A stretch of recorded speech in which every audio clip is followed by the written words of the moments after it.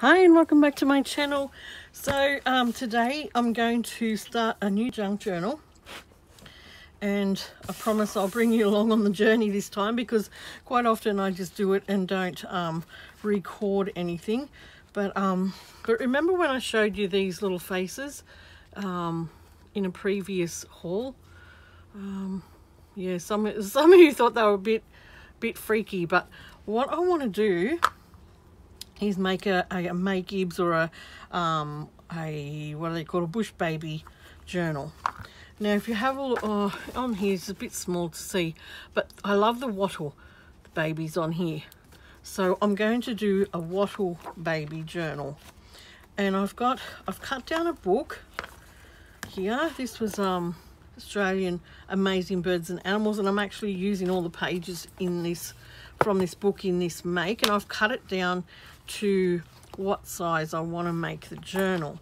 Now when you cut a book down like this, don't throw any of these out, because they could be the spine of another book for you, because they're really hard, but they just quite weren't quite long enough, so I'm going to find another bit of card for that.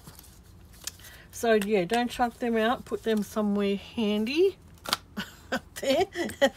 And I'll show you the bits and pieces that I've got for this journal, so you might be able to get a look inside my brain at what I'm thinking about doing.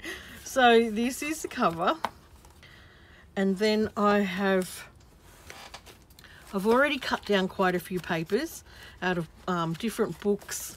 I've cut down papers out of this book, the Billabong Tales, which I'll keep that cover for.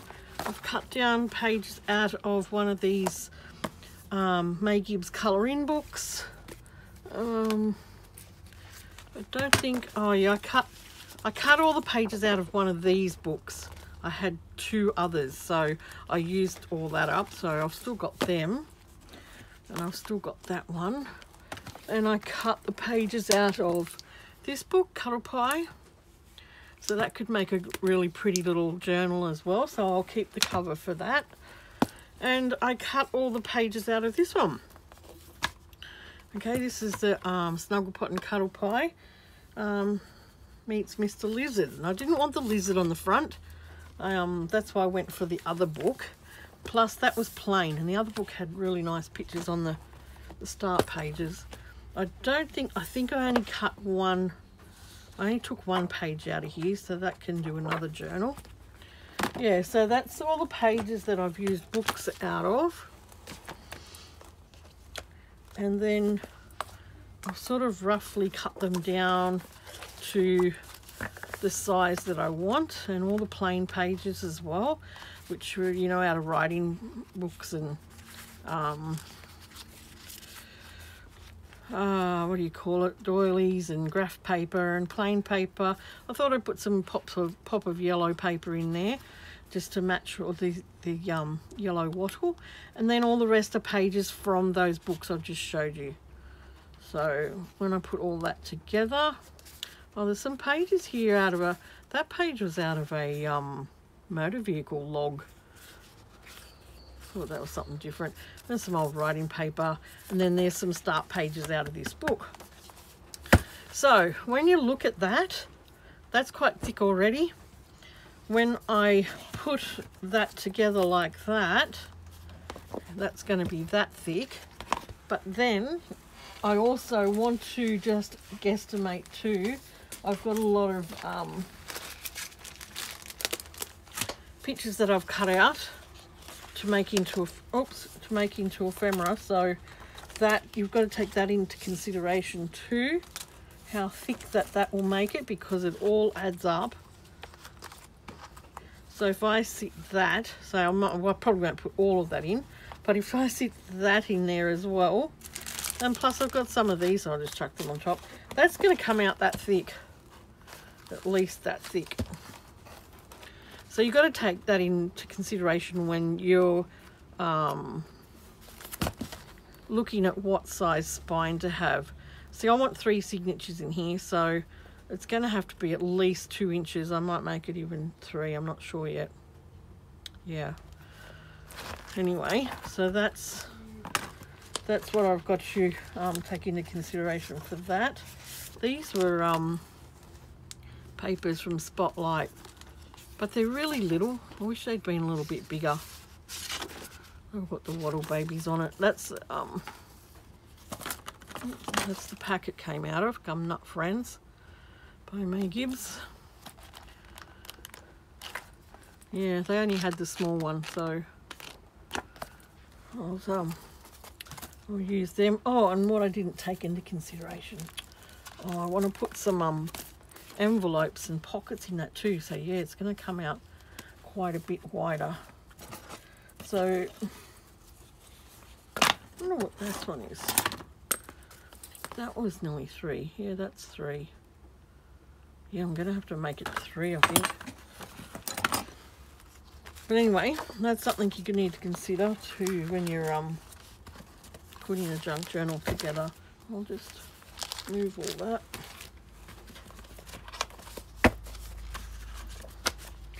And then I've got other bits and pieces together too. I bought some yarn because I want to, the Wattle baby has a big poof of yellow all around her face.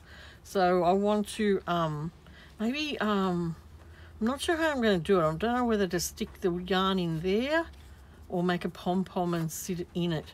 But I don't want it to sit too far off the actual book.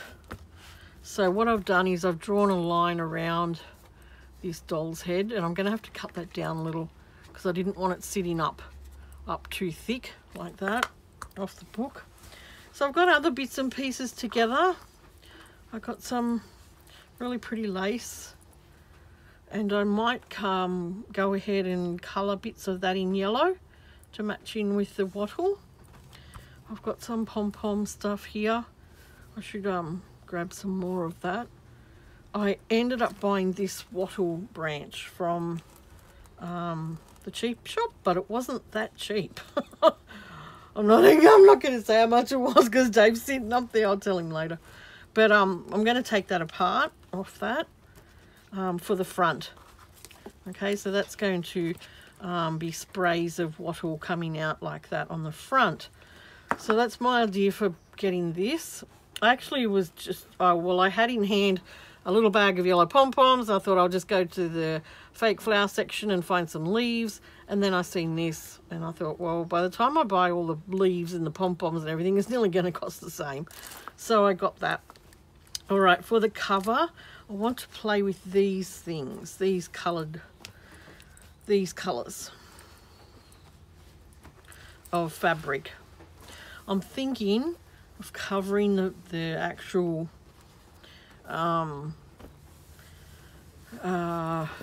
journal in this velvet, beautiful green velvet, and then she'll have the pom-pom around her face, and then out from there will come sprays of this as well. Maybe this on the spine, the Hessian on the spine. And then I'm not sure about this yet. I may even make some yo-yo flowers to put around here with the yellow gingham, just to tie all that yellow in.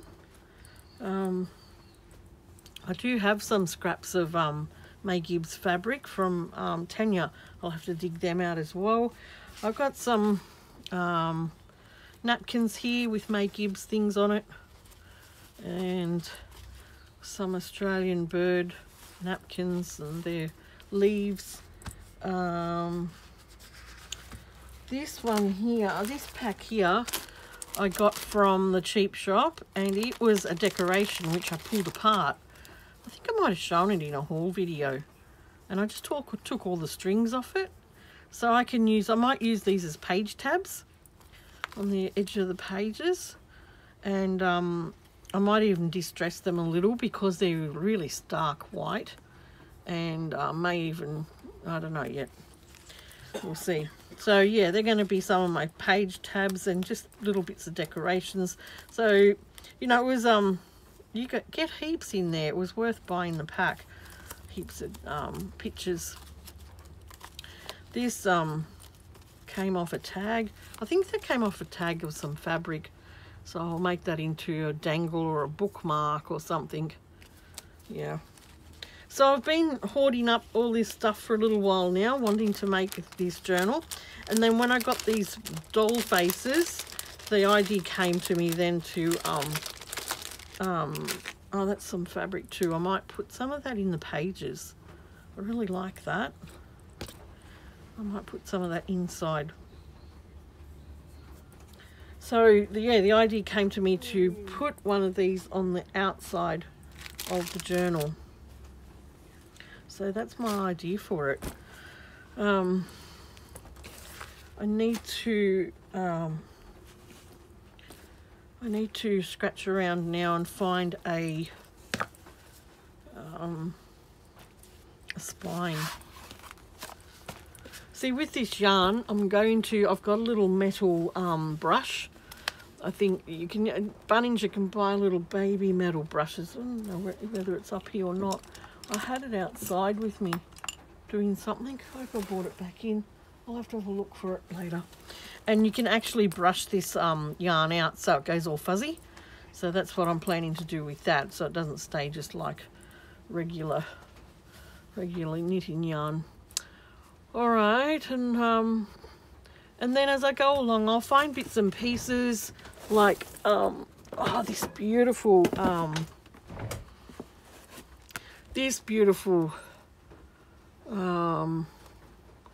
what do you call it?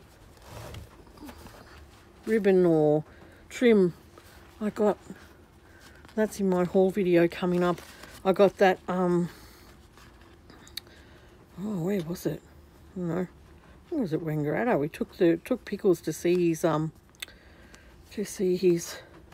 groomer, and I found that. It's beautiful, absolutely beautiful. So I'll put some of that on it. I'll pick out other bits and pieces of yellow and stuff like that out of my trims.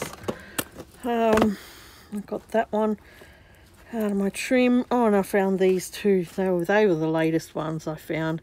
Oh no, not that. I'll definitely put some of that on. But I found these ones. Yeah, they'll come up in the next haul video. So that's my idea for this journal. I even got some bits of, you know, there's little bits of stuff like that. I'll put on as page tabs and little, I think they came out of the last bag that Tanya gave me. Yeah, I think they did. There's all those little pom-poms in there.